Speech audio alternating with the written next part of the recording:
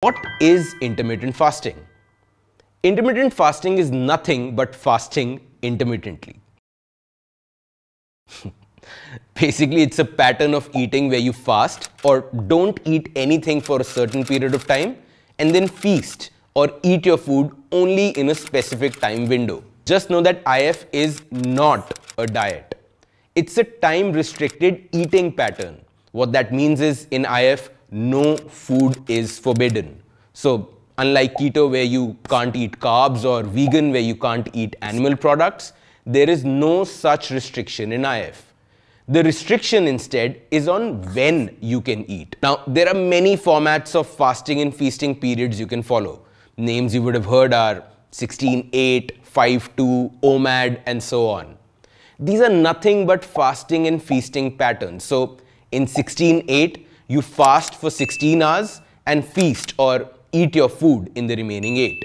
In OMAD or 1 meal a day, you fast the entire day and then eat 1 meal. Ketosis. Fasting, just like the ketogenic diet, can lead to ketosis. What is ketosis? Well, it's the process by which our bodies start using stored fat for energy. You see, food, once it's digested, is stored as glycogen in the body. And this glycogen is the body's first go-to source for daily energy needs. But once the body runs out of stored glycogen, it switches to stored fat as fuel. To do so, it has to produce ketone bodies. Hence, this process is called ketosis. Ketosis is one of the many benefits of IF, and that starts only around the 14 to 16 hour mark.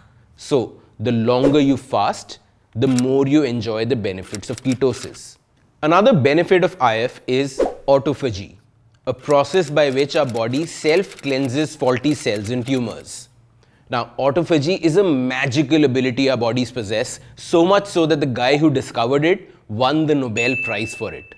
HGH. HGH is human growth hormone, one of the hormones that supports growth functions in the human body.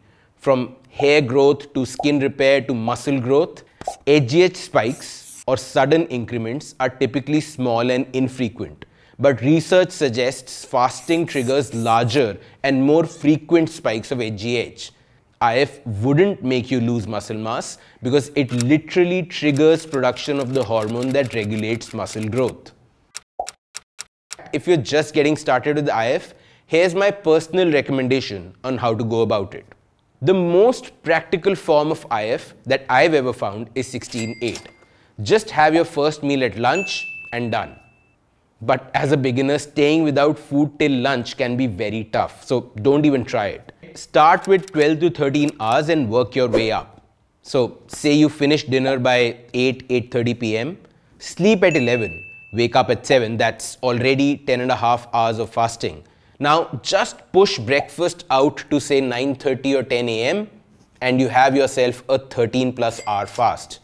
Stay here for a week, and once you feel comfortable, push this up to 14 and then 15. Do this over 3 to 4 weeks and voila, you'll be hitting 16 hours.